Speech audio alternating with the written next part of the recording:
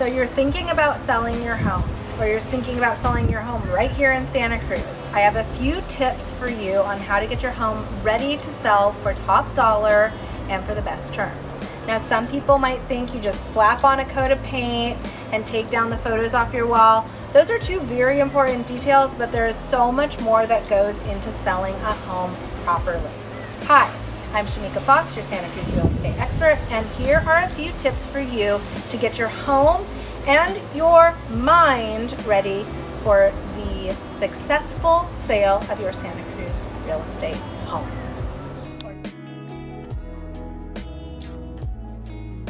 So the first thing to consider when you're preparing your home for the market is to depersonalize your home. If I come into a space and I want to look at the space and imagine myself living there, I don't want to look at your wall of family photos. Well, I actually do. They're very distracting, but that's the point.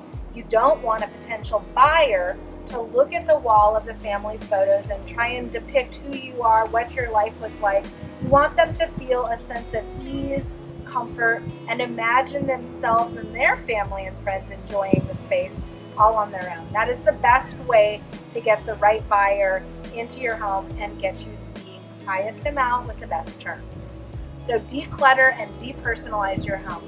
If you're living in your home during the selling process, it is still possible to stage it.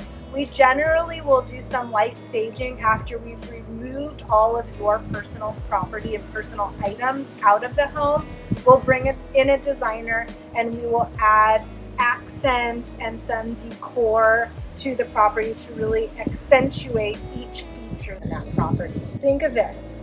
When in doubt, take it out. That means if you're looking at something and you can't decide whether it should remain, whether you think that it's going to add something of value to the property when a potential buyer is looking at it, pack it up and get it out of the house. Once you've gone through the decluttering and depersonalizing, make sure you deep clean your house. Nobody wants to come into a home and look at dust bunnies under your couch or dust on the counter. They don't want to know that you had 3 rabbits, 6 dogs, and 17 ponies living on the property. So during the deep cleaning process, make sure that you deodorize. We have a team of people that we can bring in if you hire us to help you sell your home that will come in. They will help with the staging. They will do the deep cleaning. They will help with the deodorizing, and we will all walk through and see the completely beautiful product that we have all worked so hard to get to a point where we can successfully market your home so that we can get top dollar and best terms. Another thing to consider when you are selling your home is don't overprice your home. If you start too high and you have to chase the market down to get to that price point where buyers will actually see value there, then you've already put yourself in a position where we can't escalate with multiple offers and with strategic tactical negotiations to get that highest dollar amount. So don't price your house too high.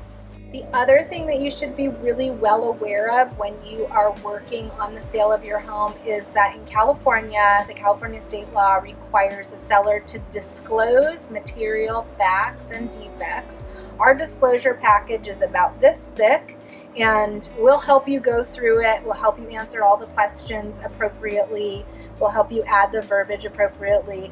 Part of our job as realtors is to make sure that you are protected, and so we will bring in all of the disclosures. We'll help you fill them out, and we'll help you get them successfully written so that we can give a complete package to any interested party.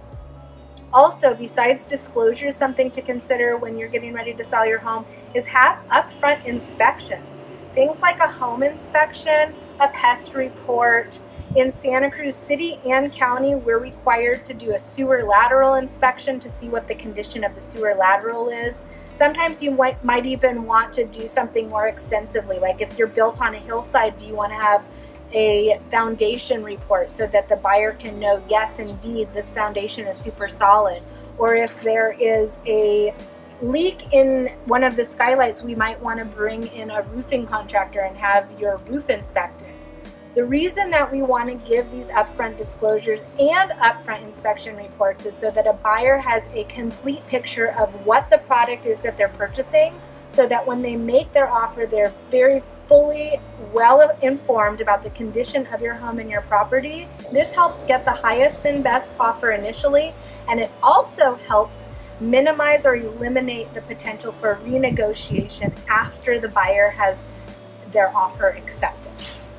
Now I feel like your home is ready, you're ready, your disclosures are ready. Now we bring in the marketing team. So now we have a creative, fun, funny, entertaining, exciting video done, beautiful photos so that everybody who is looking at your property, because the first place anybody's going to be looking at your property is online, has a really clear picture of what that property is. Having a robust marketing plan and getting all of the features of your property marketed beautifully and appropriately will help eliminate anybody that property is not perfect for, so that we're not wasting your time showing it to people that will not buy it. And it will also help attract people that it is perfect for, drawing them in, getting the right buyers in that front door, getting you multiple offers, maximum dollars, and the best terms so that you can move on to the next phase in your life. For more tips on how to prepare your home for sale, please feel free to reach out to me. I'm Shemeika Fox, your Santa Cruz Real Estate expert, and as always, I'm here to help. Pause.